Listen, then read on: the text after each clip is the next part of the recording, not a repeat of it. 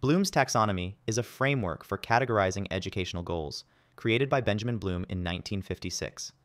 It helps teachers and educators structure their lessons and assessments to encourage higher levels of thinking. The taxonomy has 6 levels, starting from the simplest to the most complex: remembering, understanding, applying, analyzing, evaluating, and creating. Remembering is the first level. It's about recalling facts and basic concepts. For example, a student might be asked to list the main events of a story or recite a mathematical formula. This stage is all about memorization and retention. Understanding is the second level. Here, students explain ideas or concepts. They might summarize a chapter in their own words or explain how a scientific process works. This step moves beyond memorization to ensure the student grasps the meaning behind the facts. Applying is the third level.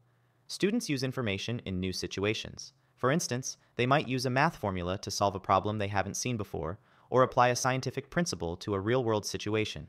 This level is about using knowledge in practical ways. Analyzing is the fourth level. Students break information into parts to understand it better. They might compare and contrast two theories or examine the motives of characters in a novel.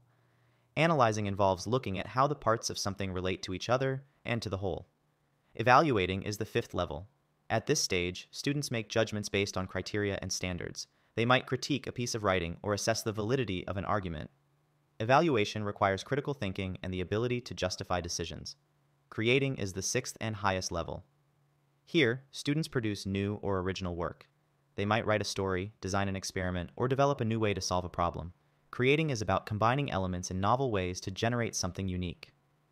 Bloom's taxonomy encourages educators to move students beyond simple memorization to higher levels of thinking. By structuring lessons around these 6 levels, teachers can help students develop critical thinking skills and a deeper understanding of the material. This approach ensures that education isn't just about remembering facts, but about using knowledge in meaningful and creative ways.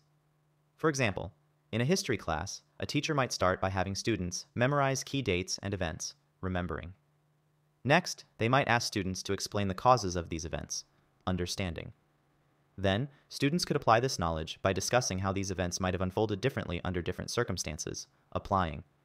They might then analyze different historical sources to understand various perspectives on the events, analyzing. Students could evaluate the impact of these events on current society, evaluating, and finally create a presentation or project that connects past events to modern issues, creating. Using Bloom's taxonomy helps create a more engaging and effective learning experience. It encourages students to think deeply and critically about what they are learning and to apply their knowledge in new and innovative ways. However, Bloom's taxonomy isn't without its criticisms. A main criticism of Bloom's taxonomy is that it shows a strict order of thinking skills, making it seem like you need to master simple skills before moving to more complex ones.